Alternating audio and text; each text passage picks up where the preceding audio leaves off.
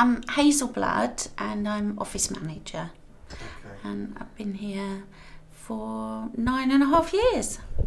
John had a favourite saying that all of us here know, every day's a holiday, every meal's a feast. And he really felt that every day should be a sort of feel like a holiday in the Conservancy, and I think that way he got the best out of all of us. He always had an open door policy, and whatever your problem, any member of staff, you could pop your head round the door and he'd say, "Oh, Hazel, my dear," and you come in and put the world to rights with him and that, and he had that time for everybody, and I think that's what made him a special sort of person, really.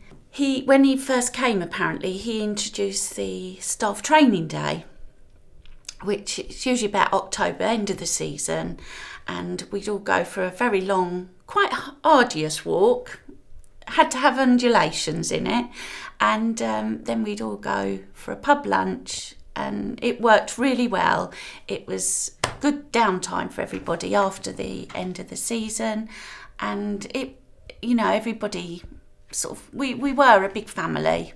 In 2005, he got an OBE, and he was very proud of it, and we were extremely proud of him as well for getting that, and he was so excited about going to meet the Queen and receive his honour. And after he came back, he arranged for us all to have a champagne breakfast at the Chichester Sailing Club, and we got to see his OBE, and he was just so chuffed about it. He was really pleased. Yeah.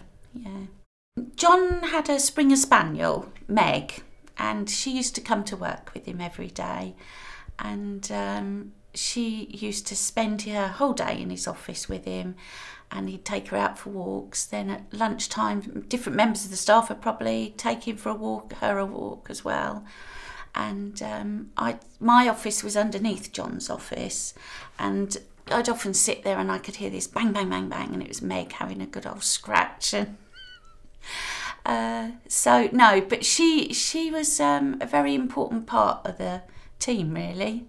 Unfortunately, in August 2010, John died very suddenly. He was doing the thing he loved best. He was out sailing in his Sunbeam Flurry with his wife Valerie, and unfortunately he suffered a serious heart attack and died. We were all obviously devastated, because we were very close to him and spent lots of time with him working, and we were a family, really, and so it did hit us all very hard.